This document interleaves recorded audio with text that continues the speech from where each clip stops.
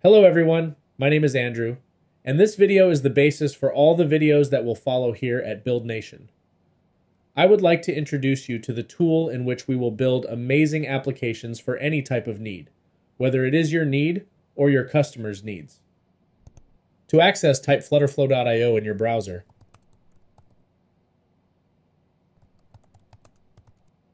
Press enter, and here it is. This is their website, the FlutterFlow website. If you already have an account, you will click here on Sign In. In this case, as I will create everything from scratch with you, I will click on Start for free. And here it's very simple. You can enter your credentials here in these fields, or you can create with Google, Apple, or with Microsoft. In my case here, I'm going to create my Google account. Once again, it's very simple. You'll simply connect your Google account and that's it. I'll connect my Google account here, and I'll be back in a few seconds. Okay, we're in. I'm going to close this pop-up, and this is where all our projects will be, all our applications. Personally, I like to work on the light theme, so I'll change here at the top, clicking on this little sun. Perfect. What we're going to do now is create our application, the project of our application. I'll click on this button here, Create New. FlutterFlow offers a range of project templates for you to use, applications of all kinds. But what we are going to do here is to create our project from scratch and develop something unique. Let's give here a name for our application. In this case, for the channel videos, it will be a to-do list application, and we will click on this button, Create Blank. Wonderful. Click Next and click Start Building. Okay, so this is where we are going to work on our application. This is the main interface of FlutterFlow. For this class, I have prepared an introductory content. That is, it will be just the basic fundamentals of the FlutterFlow interface. The basic concepts, right? This is the preview where you will see everything you are doing in your application. That is, here it shows exactly your application. Good. And by clicking here, you can change the sizes of the preview. Just click with the right mouse button, and it will bring it to you. A list with several presets of mobile phones. And the same applies to tablets. Right-click here. You will have several tablet sizes. And by clicking here, you can change the orientation of the preview. And here are the laptops. You can view how your application will look, also on laptops.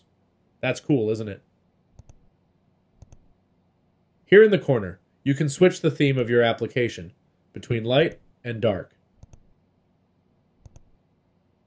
Here on the side, we have other buttons, like this one called Display Device, which basically serves for you to show the frame of the cell phone or the tablet.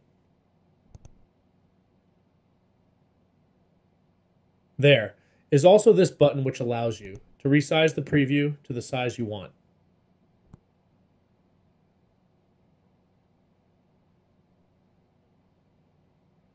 Okay, here on the left side of the interface, we will have the elements. So here there are several types of elements that you can use and insert in the pages in your application.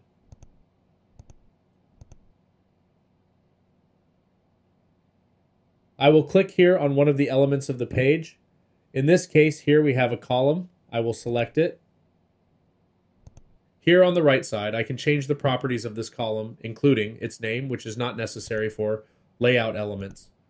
By clicking on these buttons, I can specify on which devices this element will be visible. Then we will talk specifically about responsibility.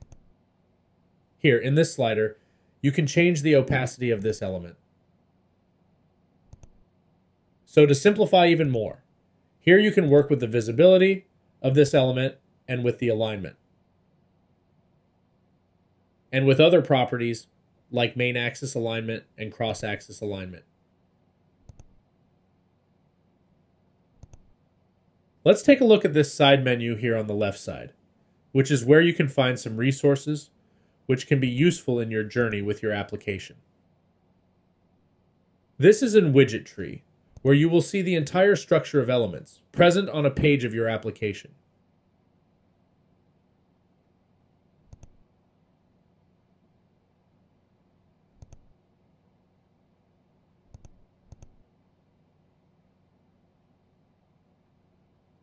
You will be able to see all the pages of your app exactly here.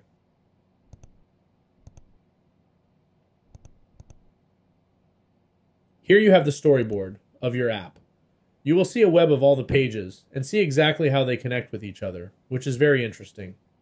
In this next session, Call Connect, we will have the entire backend of the application. That is, everything that happens behind the screen, you will configure here.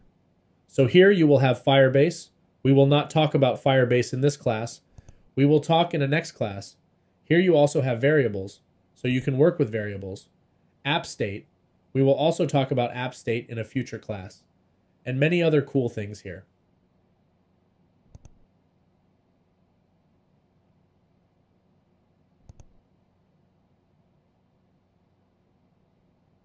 I'm going to delete these elements here and start a page from scratch.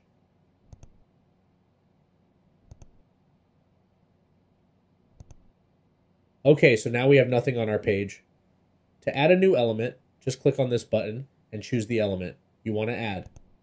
Usually the page of an application or a website or anything of that nature. Usually they start with a column, aligning the items below each other, one session below the other. When it is not in a column, it is in a row or in a container. These are basic and structural elements of layouts. Okay? In the case of our task list application, our page will be in column. Now inside the column, just for illustration, I'm going to add a container just to show how these elements behave. And I'm going to come here in the Properties panel, and I'm going to change the color of this container. I'm going to wear a red color. This will do. And here in the widget tree, I'll look for my column, and I'll add another container in this column. Theoretically, this container should be below my red container. Now I'm going to change the color of this container as well.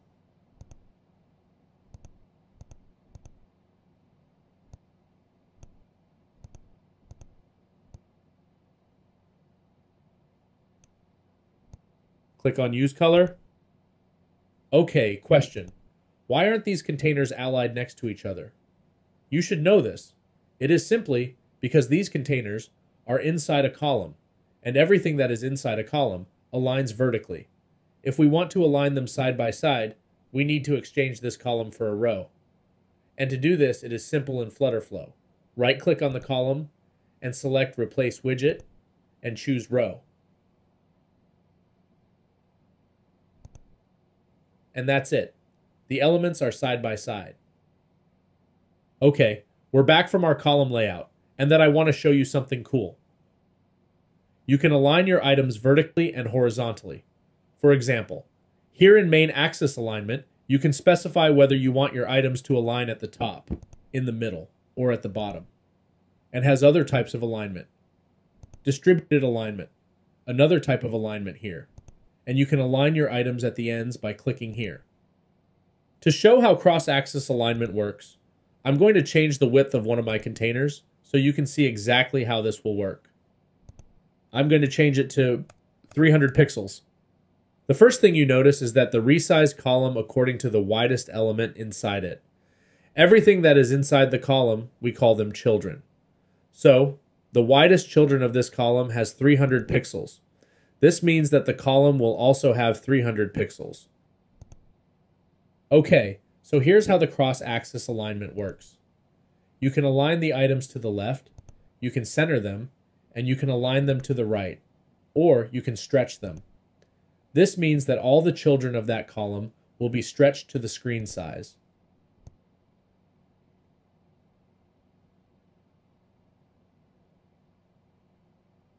In item spacing, you can specify the distance between the children of this column, which may end up being very useful, depending on the use cases.